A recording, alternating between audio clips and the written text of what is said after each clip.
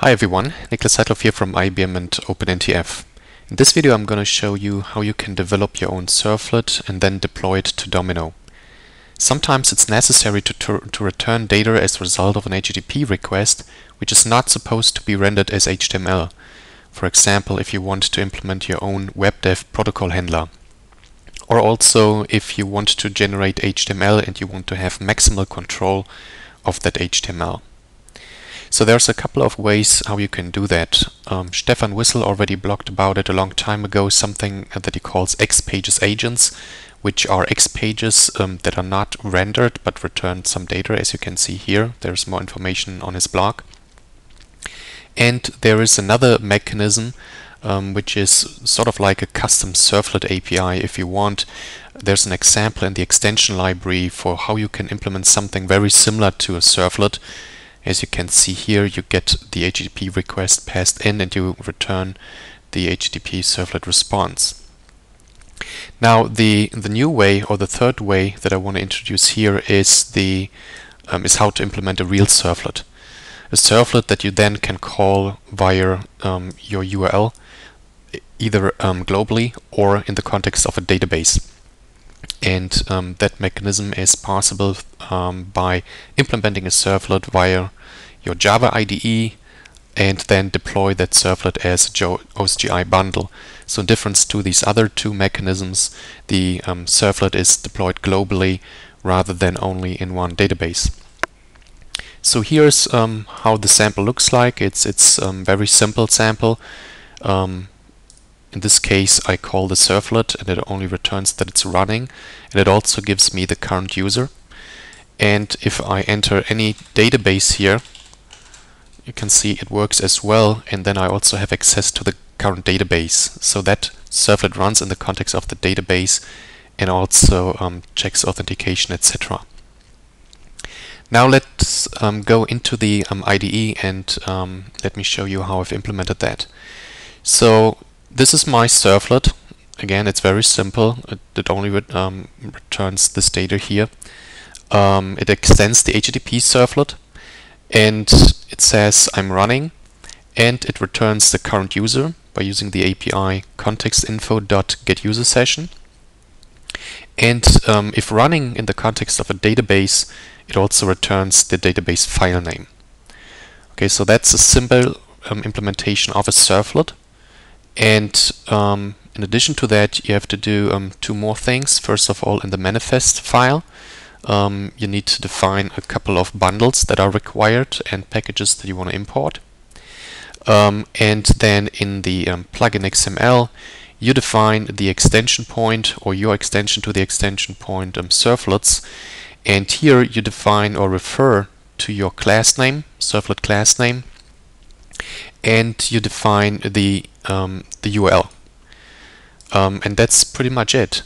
Now, in order to deploy that, what you could do is, simply an export, which generates a jar file, and then you put that jar file into this specific subdirectory of your Domino data directory under Domino Workspace Applications Eclipse plugins. And then what you need to do is you do a restart, an HTTP restart. And in order to check whether the servlet is actually deployed, you can issue this command here, OSGI, with the name of your servlet, and that tells you that it's actually deployed. So that's how you can test the servlet as easily as possible. In a real deployment, however, you would want to use tools like the plugins deployment for Domino tool, which is a project on OpenNTF that you can download. That project allows you to deploy this plugin very simple by just importing it into a database, and then it is installed either on the next restart of the HTTP server or the restart of the full server. And this is using the update site template that has been shipped, I think, since 8.0, but it has been extended to also deploy plugins to the Domino server. Now, this is functionality that you can use today on 8.5.2. In 8.5.3, a very similar mechanism will be part of the product. but for now you can use this mechanism here. Now going back to the plugins directory, as you can see it's empty. But why does it then work anyway? Now it works because I've set up some more tools into my Eclipse IDE that makes it a lot simpler for me as a developer to debug and test the servlet. So I in fact don't deploy it to this directory, but I use another tool which is called IBM Lotus Domino Debug Plugin. Again, it's another project on OpenNTF done by David Taib, and that allows me to point directly or tell my Eclipse environment and the Domino server to load the plugins directly from my IDE. So let me demonstrate now what I had to do in order to set up the debug plugin. First of all, I had to download the zip file from OpenNTF, and then you can install it as any other plugin. The feature is called Domino OSGI Debug Feature. I've installed it already, so I won't do it again. When you do it the first time, you have to restart your IDE. After this, you will see a new option in the Debug Configurations dialog. Under OSGI Framework, there's now a new option, Domino OSGI Framework. And this is where you can define the plugins that you now want to use directly from your workspace. In our case, it's the org OpenNTF sample servlet plugin. So what happens here in the background is that a file is created or a file is updated that is called PDE launch INI. And when we open this file, you will see that it's simply a link back to your workspace directory. So that's where we tell the Domino server to take certain plugins from your workspace. And also, if you don't want that behavior anymore, if you want to load plugins directly from your application's Eclipse plugins directory, simply delete this file. Okay, so let's go back. There's some more configuration that you need to do as far as the target platform goes. So let's close this one here and open the preferences. Now the debug plugin only works if you point your IDE against the Domino directories, and you have to point it to two directories, RCP Eclipse and Shared Eclipse, and that's because there is no link file as it exists on the server. So if you point to nodes as your target platform, you only need to point to one directory, and the other directories are found automatically. In Domino it's a little bit different. So that's one thing that you need to do, and there's another difference compared with the client, and that is how the Domino Java APIs are found. On the client, the Java APIs are part of a plugin, and so they are found automatically. Now, in order to compile your servlet that uses the Domino APIs, you need to create basically an empty project. I called it here IBM Nodes Java API, where you import the nodes jar from your Domino directory.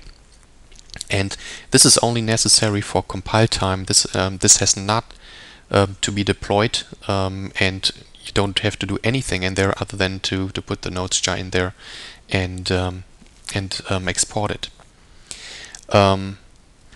And let's see, there's one more last thing that we need to do, and then we can actually, or that I can actually show how it works.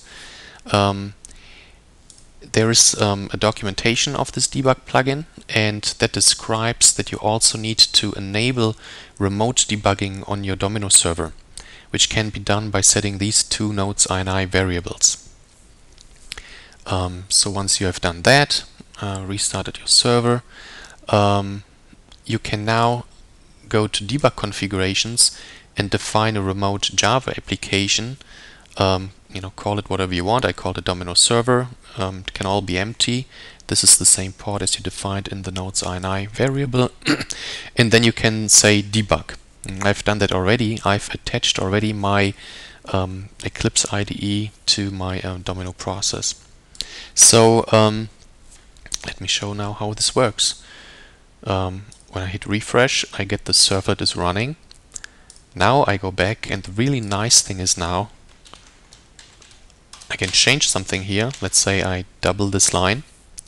I go back and I see my change immediately without having to redeploy anything. And this makes development really convenient and efficient.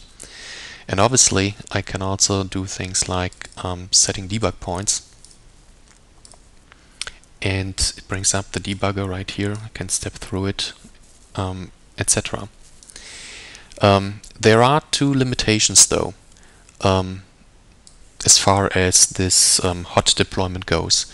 And that is whenever you change your plugin XML, whenever you add a new extension or change an existing one, in other words, essentially whenever you change the interface of your plugin to the outside, you need to restart the server, the HTTP server, and you have to reattach, or you have to launch the debugger again, the Domino server.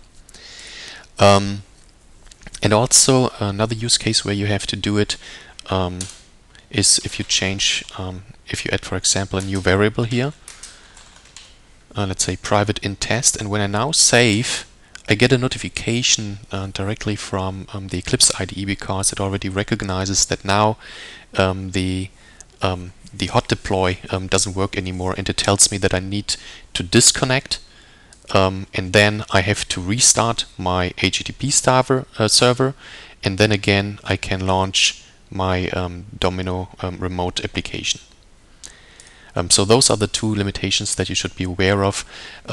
But in my experience, these things occur rather rarely, because usually you spend time working on your code rather than changing the interfaces. So I hope this video has helped. Please test it and let us know what you think. Thanks a lot for your attention.